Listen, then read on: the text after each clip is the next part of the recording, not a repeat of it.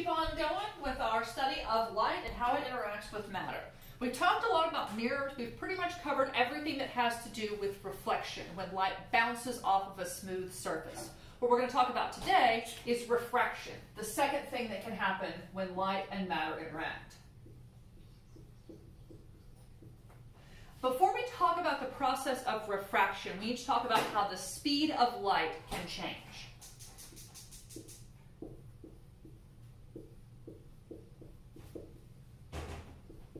Hang on, I hear you saying. Isn't the speed of light constant? Isn't that the thing that's so special about the speed of light? It is, but the way the speed of light is constant, and the reason that that's so important, has to do with reference frames and does not have to do with optics. We will talk about that. I promise we will talk about that is basically special relativity.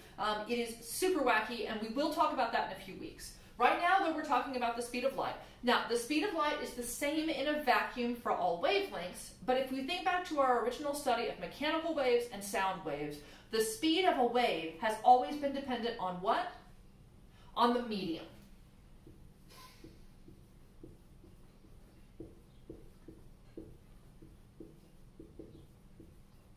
And this is true for light rays as well. Light slows down when it's in a medium other than a vacuum.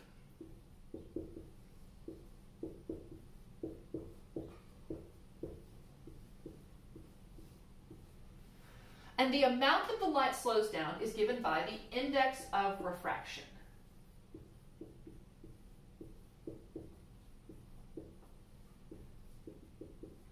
The index of refraction is sometimes also called the optical density of a substance.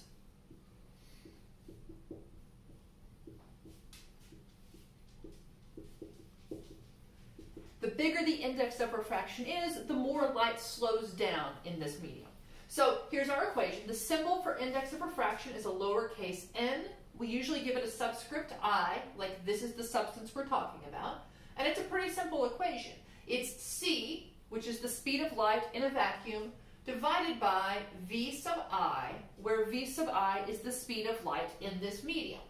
So n sub I is the index of refraction of the medium, and v sub I is the speed of light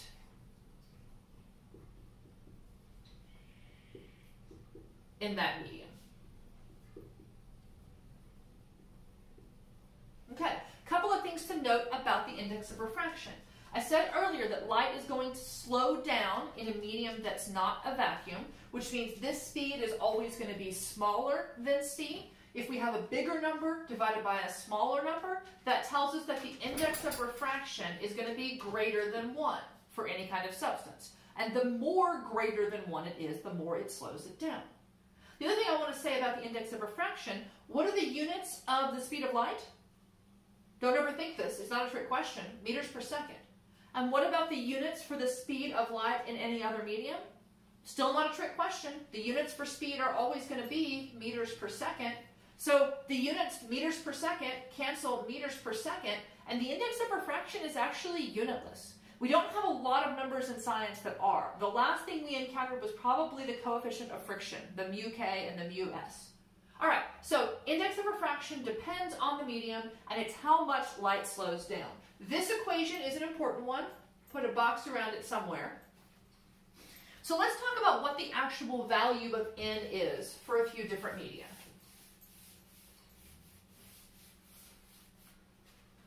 We say that n for a vacuum. Are there two C's in vacuum? I don't know. Put an extra C if you want. I know there are two U's.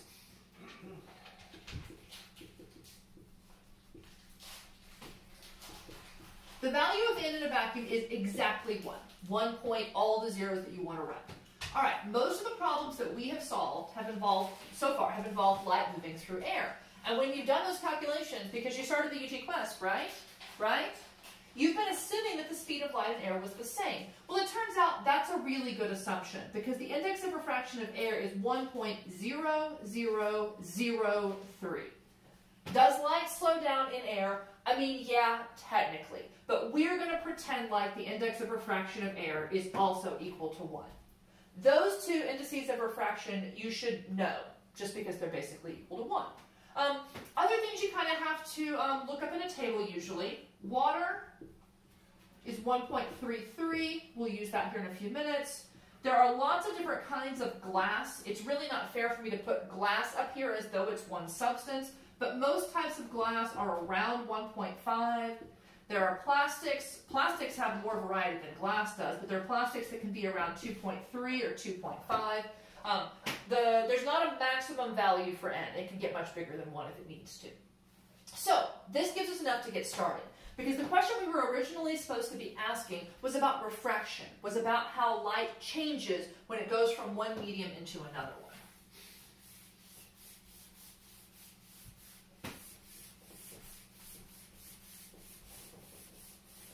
When light hits an interface, when light goes from one medium to another,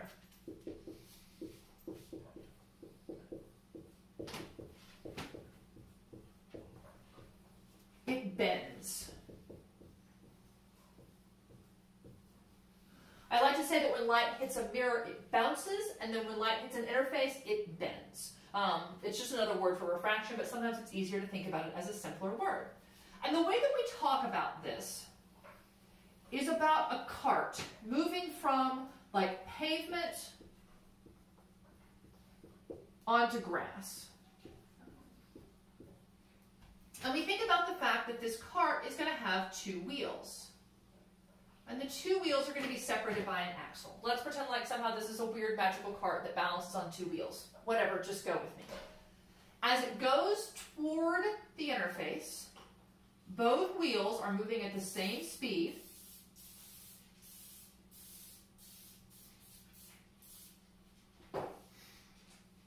Let's pretend like the space between those wheels stays the same. But at some point, because the cart is moving at an angle, one of the wheels is going to cross over into the grass. When it crosses over into the grass, this wheel slows down, but this wheel doesn't. So in the next interval of time, this wheel doesn't go as far, but the other wheel goes as far as it usually does. Once they've both crossed, they'll go back to moving at the same speed. That speed should be slower. The point here is that if I draw sort of a straight line path here, that the cart is traveling before and after it crosses the interface, that path has bent. It bends as it goes across the interface. Don't worry too much about this picture and don't worry too much about this explanation. Just accept when I tell you that when a light ray hits an interface at an angle, that light ray will bend. The amount that it will bend is given by Snell's law. Snell's law is one of my favorite laws because it's fun to say. Snell's law describes the bending of light at an interface, and this is what it looks like. N1 sine theta 1 equals N2 sine theta 2. Where 1 is where the light starts out, the first medium, and 2 is the second medium. And that theta, we're going to measure just like we did with the reflected angles. We're going to measure it to the normal line.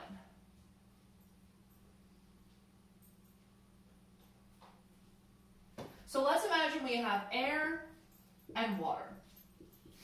We have a light ray that starts out in air, and then it goes into water.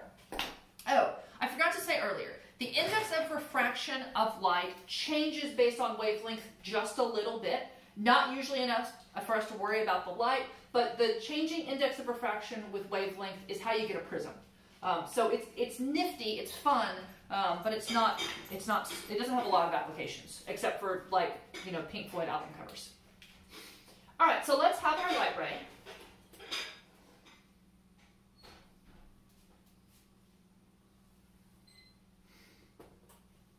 I'm going to call that angle 30 degrees. I don't know how close it is. The index of refraction of air is 1. The index of refraction of water 1.33. So the question is, what will the angle be in water? To figure that out, we use Snell's law. N1 sine theta 1 equals N2 sine theta 2. N1 is 1 times the sine of 30 is equal to N2 is 1.33 times the sine of, that's what we're looking for, is theta 2. All right, so 1 times the sine of 30 is just the sine of 30.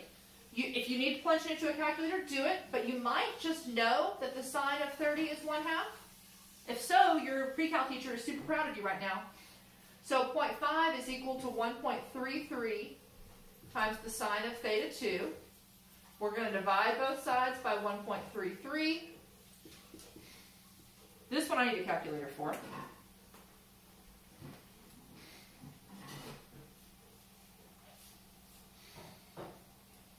.376 is equal to the sine of theta 2. All right, this is not the angle. This is the sine of the angle we're looking for. So to figure out what theta is, we're going to take the inverse sine of 0.376. We're going to ask our calculator what angle has a sine of 0.376. The number we started with was in degrees, so our calculator had better still be in degrees. So inverse sine of that answer gives me a theta of 22.1 degrees.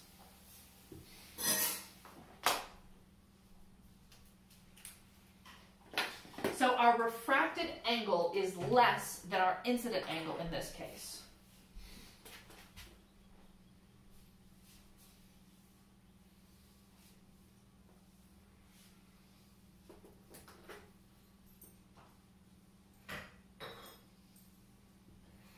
That doesn't show a huge turn, but I promise it is. All right, this is generally going to be true. Whichever angle, whichever side of the interface has the larger n value will have to have the smaller theta value. And if we look at Snell's law, that makes sense. If the index of refraction goes up, the sine of theta has to go down. If the sine of theta goes down, then theta went down as well. So whichever side, I think of it as the line gets pulled towards the normal, like the light ray is pulled more towards the normal on the side with the bigger n value. That's what helps me remember this qualitatively. Okay, so that's a nice Snell's law problem. Let me give you two to work as practice, and the answers will be in your quizzes. We may have to find a different program to use quizzes. It turns out that the one I'm using is more expensive than I thought it was. I'm throwing myself on their mercy to try to get some sort of nice educator discount. We'll see. We'll roll with it. That's what we do. All right, so let's work two different problems. Two more problems. Here's problem 1 for your viewing quiz. This time I'm going to have my light start in the water and go into the air. I'm going to have my light start in the water with an angle of 30 degrees, and I want to know what the theta 2 is in air. Okay? So that's question 1. Question 1 is when a light ray goes from water into air, starting out at an angle of 30 degrees, what will the refracted angle be in air? Second question.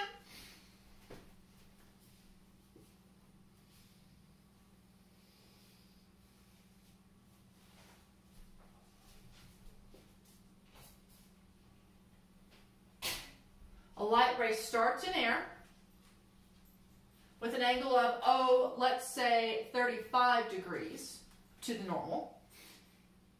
When it bends, its new angle is 21.7 degrees. What is the index of refraction of this new material? Both of these equations, you're just going to use Snell's law to find the answer, but in one of them you're solving for theta, and in one of them you're solving for n. These problems are pretty simple and straightforward, and this is going to let you be able to do quite a bit more of the UT Quest. It's going to let you do the next concept builder, and then this is what's going to lead into our discussion of lenses on Monday. All right. Oh, secret question. What's your favorite color? How's that? I like it. All right. You guys have a good night, and I will see you soon.